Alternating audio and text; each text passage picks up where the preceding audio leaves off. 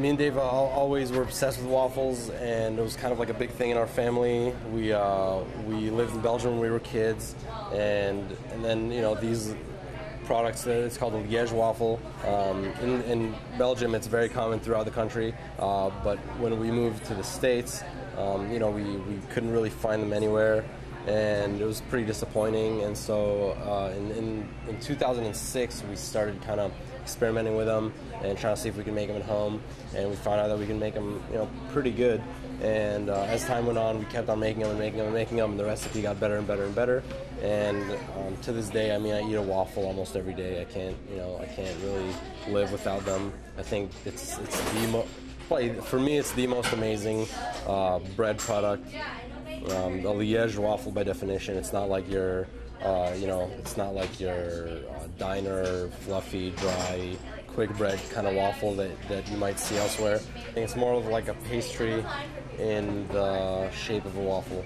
When we first opened up, literally a lot of people we knew looked at us like, you guys serious? You guys are literally just going to serve waffles? And we said, yeah, this is a great product.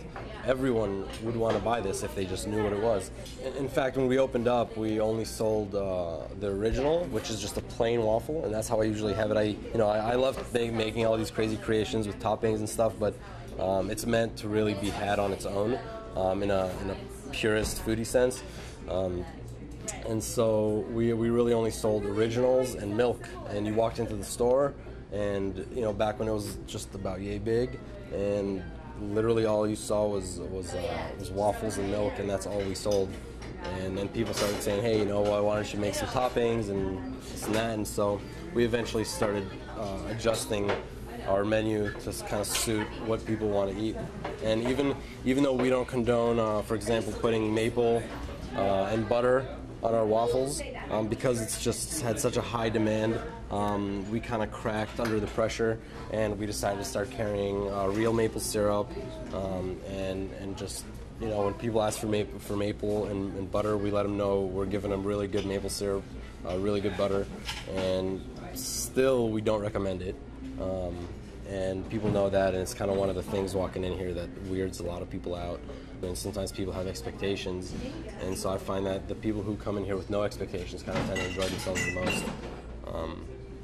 And a lot of people that end up pouring that maple syrup all over our waffle find out that it's not really necessary and that it might be a little too sweet for them. When people come in here, I just want them to feel that we care about the food that we make, that we're extremely passionate, and that like all of our waffle bakers really care about putting out a good product, and it's not just like a mass-produced, you know, sort of batter or whatever it's not like a quick mix that we make. It's a lot of manual labor that goes into making this food. Besides the food aspect of it, which I want people to experience, I want people to just come in here and just feel good and feel nice, and I want to be part of the community and just have a good place to hang out.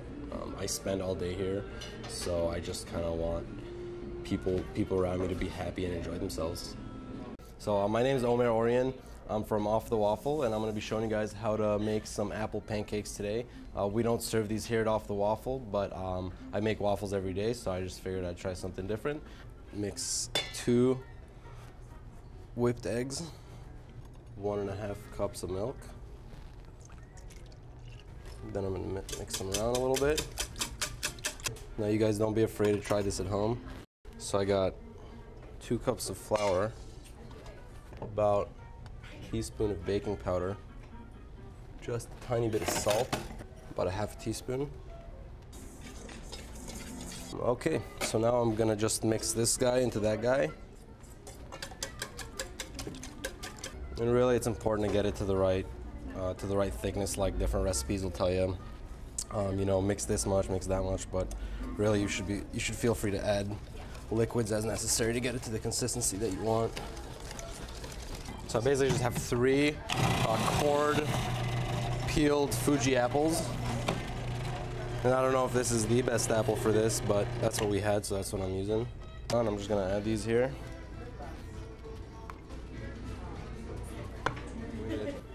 Putting some cinnamon in there. Like maybe some more cinnamon. I like to go pretty heavy on the cinnamon when I bake it into stuff because it tends to kind of mellow out.